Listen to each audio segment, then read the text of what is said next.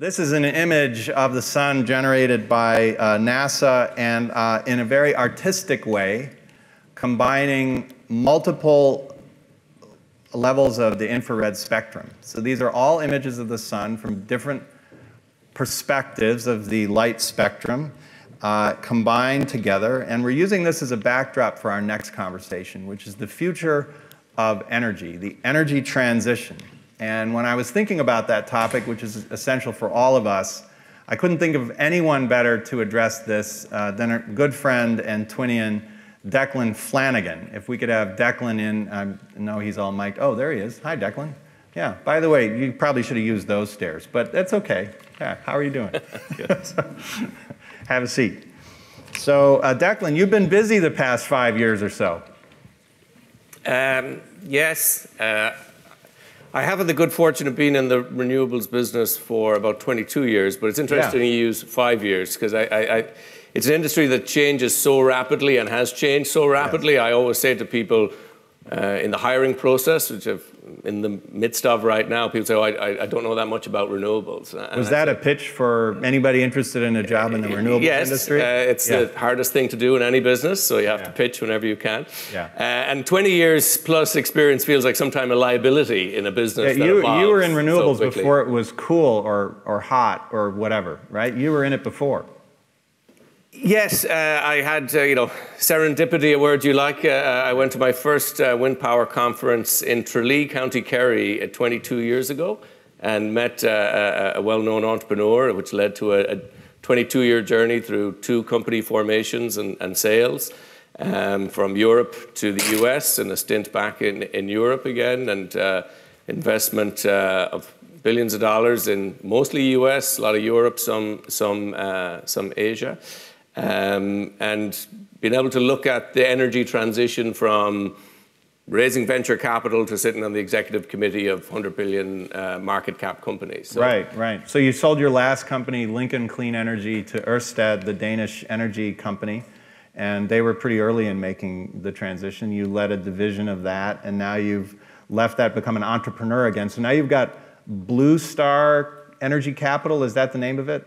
Yes. And so you're going to have to explain to everybody why you named this after the airline in the movie Wall Street. So it's my 6-year-old son's idea. So people with young kids know they seem to go on this very predictable path from dinosaurs to stars and everything astronomy related.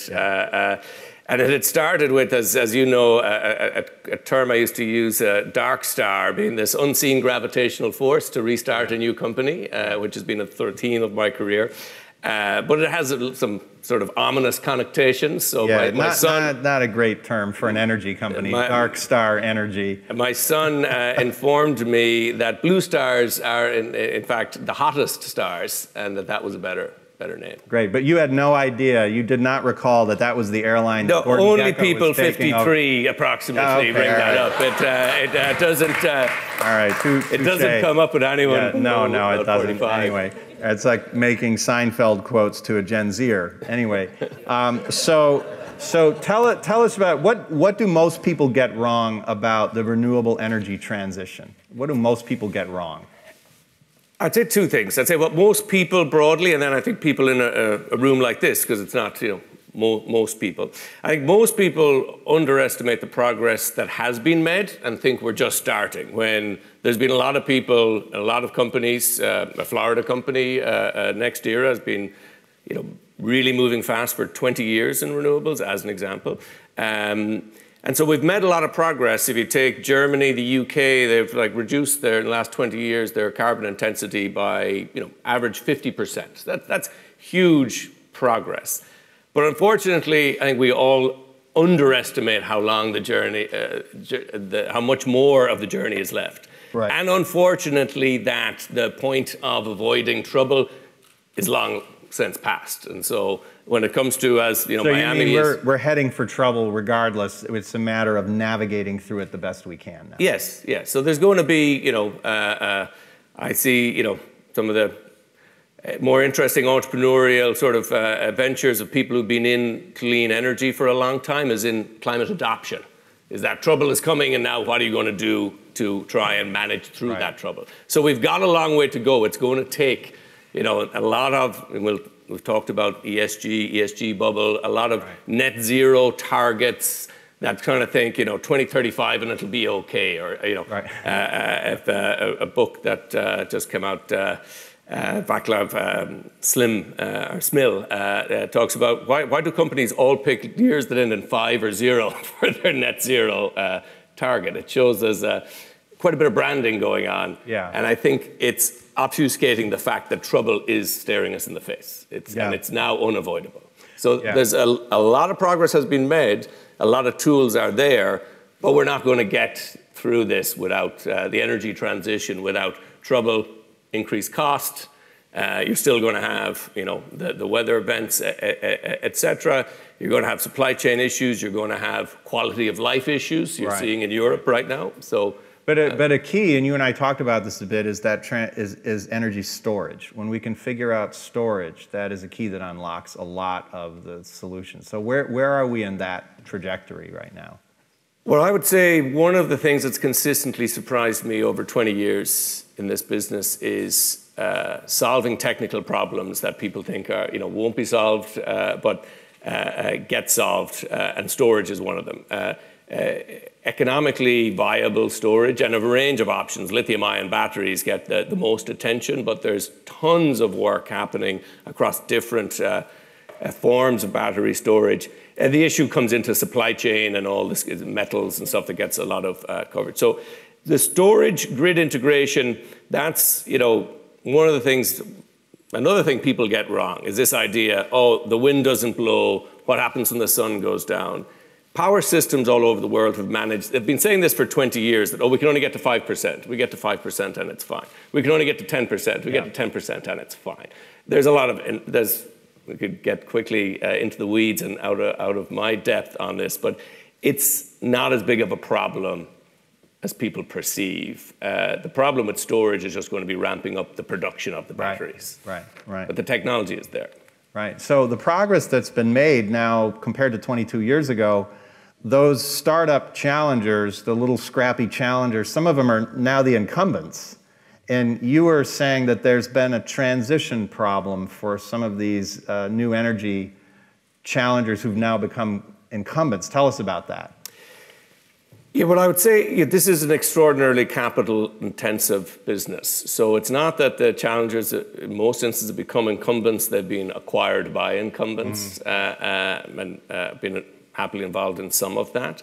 So now I'll date myself as any West Wing fans in the room. There was an episode of the West Wing where they want to get the renewable energy industry together. And it was really well researched because it ended up in chaos of hydropower guys fighting with wind power guys, fighting with solar power guys, and rooftop solar power guys fighting with utility. And this is, I think, of that line that's, I think, inaccurately attributed to Henry Kissinger, that if I want to call Europe, who do I call? It's a problem in the renewables business. If I want to speak to renewables, who do I call? The oil industry doesn't have that problem. Even people who don't like the oil industry trust it to be there when they need it because they don't think about it. But people perceive wind, solar, not so sure that it's going to keep the lights on. So there's a sort of a stature sort of problem. Yeah. And in part, it's due to the fractured nature of it's not an industry that speaks at one voice. There's progress. I was on the board of the American Clean Power Association, that used to be the American Wind Power Association. So you can see we're trying to coalesce, but it is an industry that does still suffer. It's interesting, the journey of Miami from low self-confidence to high self-confidence. I think Chicago still struggles in that journey. Yeah. The renewables industry really struggles with that. Ultimately, the oil industry has more confidence. Well, they've been at it a lot longer, but we talked before the session about the analog to the tech industry for a number of years would kind of hang out in Silicon Valley and say, well, we don't have to be involved in government, and we're not going to, we're going to ignore those people and create our value and save the world. And renewables kind of were doing that because they're the good guys, right? But they've got to mature past that. Yes, this gets into another common misperception, is one I'd say would apply in a room like this, is the perception of the aggregate return on capital in renewables. If we did one of those little polls, people would overestimate. There's pockets of the business that are very lucrative, but on aggregate, the return on capital in renewables compared to the tech industry, there's just no comparison. Yeah. And that's the sad reality of politics in the US and globally, but particularly in the US. You have to spend a lot of money. And so you look at what the tech companies have spent versus what the renewables industry has spent. Yeah. And there's just an affordability, So this is part, I'm not, you'd rather change the dynamic that money talks, but that's one of the challenges. The aggregate return on capital in the heavy, massive capex, because bear in mind, the renewables, all your capex is up front. The fuel is free, but all the capex is up front. So it's not as profitable as the tech business. So the tech business, when they had a problem, they hired ex-chancellors of the Exchequer of the UK, speechwriters for Barack Obama. Those guys don't get hired in the renewables business. Right. So there's But the industry has to figure out how to stand up for itself, how to engage, how to, unfortunately, play that political game better. And by the way, it wasn't always like that in the tech industry. As I said, for many years, they sat back and said, we're going to ignore government because we're just going to go be great people and everybody's going to love us. That changed over the past 10 or 15 years. Renewables has to go through a similar kind of transition. Yes. That's why the representative organizations are so important, and the industry has been trying to head in the direction of a more unified voice and stop but you've seen this it's been in Florida the last number of years, the solar rooftop guys fighting with everybody else. There's a lot of fractures. I think it also falls on the large companies that have made it through the gap, and I think, my former boss, CEO of Ørsted is really, who just joined 6 months before I left last year, being more front and center of the global debate, that you need to be in a situation that if, I always use the point, she's now retired, but if Angela Merkel wants to talk about energy, there should be no question in her mind or advisor's mind who's the first person you call, Right. And historically, it would have been the CEO of ExxonMobil or CEO of BP. And you need to change that there are, and it's a multifaceted, journey. But I think the large companies are beginning to step up, but they have to step up. Right. So, Declan, what's one thing that we here in the United States should do differently, better, in order to better conquer this energy transition? What's one thing you recommend somebody somewhere do? It's quite in the details of the business, unfortunately, but all of our electricity markets are not designed for the world that we need to live in. We have got lucky. I always think of, I give the scorecard of the last 20 years. The engineers get an A. They have done a fantastic job of bringing forward the technology. The financiers get a C. It's boom and bust. It's like ESG, everyone wants to invest. 10 years ago, no one wants to invest. And now they've overinflated the values, and so they'll come down and people won't want to invest again. So that it's volatile. Politicians get a C because it's on again, off again. And regulators have got lucky, but their luck is running out in terms of market. You saw that in Texas last year. Okay, so give the regulators a grade. You're on camera. I would say you're getting a B because you're lucky, because nothing has broken yet. But you've got lucky that no one realized all of these power systems that were not designed for renewables actually are working quite well. There's elements of why that is, that to do with low interest rates, ESG booms, and a little bit of ill discipline on generators. But we've got to get a lot of hard work. What happened in Texas last year was a market design failure in February, and people died as a result. So it's really serious when it goes wrong. And part of it is we need to pay more, unfortunately. It seems odd to say today for energy you need to pay more. This year the world will spend 13% of GDP on energy, which is way too much. It's like 3 times what is spent on education. That's insane. Why is that? Because for the last 10 years it's spent 5.5%, 6% of GDP. That's too little. So we got complacent on cheap electricity. We paid too little for electricity. We paid too much to deliver it and too little for the generation. That's part of regulatory failure. So what do we need to do in the US? We need to accept this is going to be a painful transition. It's going to involve a lot of investment and tackling some hard choices around permitting, building of a power grid. Because really, decarbonization really means electrification. Right. And that's going to involve some difficult choices. Well, speaking of investments, who are the publicly traded entities that you think are doing interesting things that you'd keep an eye on if you were us? Well, I'm reading a book right now, Skin in the Game, the guy who wrote Black Swan. And so he makes a point that when you ask someone that question, you should ask, what do they own? So, okay, what do you own? So NextEra Energy here in Florida has been a leader in the energy transition. Right. For 20 years, when absolutely no other power company had an interest in renewables, they were investing. And there's no one in the industry who's not a big respecter of them. They can be a tough competitor, but the results speak for themselves. I think Ørsted, my former company, that I still happily own shares in, they created the offshore wind industry. When people like me, I was involved in my first offshore wind project in Ireland in 2001, 2002. And I have to say, I didn't really believe this was going to work. We're going into 100 feet of water and putting turbines in it, and in a harsh environment. Anyone who's done anything in ocean engineering.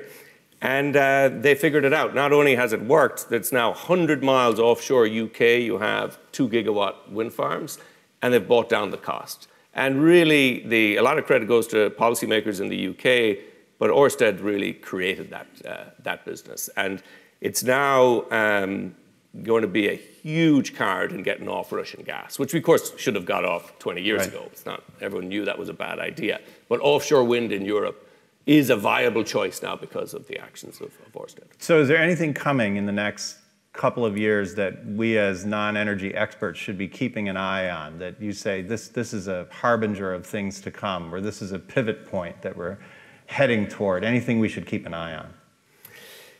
You're going to have more power cuts than historically because of underinvestment in the grid in most places in the country, combined with more storms. And you're going to want to resist the natural urge to buy a backup generator that's going to run on natural gas, is going to exacerbate it. That it's going to be a rocky rut. There's no way around that. This energy transition is not, and I think that's one of the sort of problems I've had with the ESG bubble, is this idea that, we're all going to be profitable and good at the same time and it's all going to be fine, has obscured the fact there is trouble. And there's going to be a cost. And you're going to have less reliable and more expensive service for a while until we get through the other side. But that's not 10 years away. That's 20 plus years away. Well, so Declan, on that happy note, I'll ask you one last question. 3 words to describe how you feel about the future energy transition. And don't explain the words, just 3 words to describe how you feel about coming energy transition. But it's broadening. Okay, that's it. All right, no. Oh, broadening. Okay, good. Broadening, deepening, and accelerating. Broadening, deepening, and accelerating. Great. Declan, we got the report card. Engineers, A. Financiers, C. Politicians, a generous C. Regulators, a lucky B. Thanks for taking a dark star and turning it into a blue star. Maybe I should thank your son for doing that. And thanks for being an energy star, Declan. Thanks, Rob. Good time.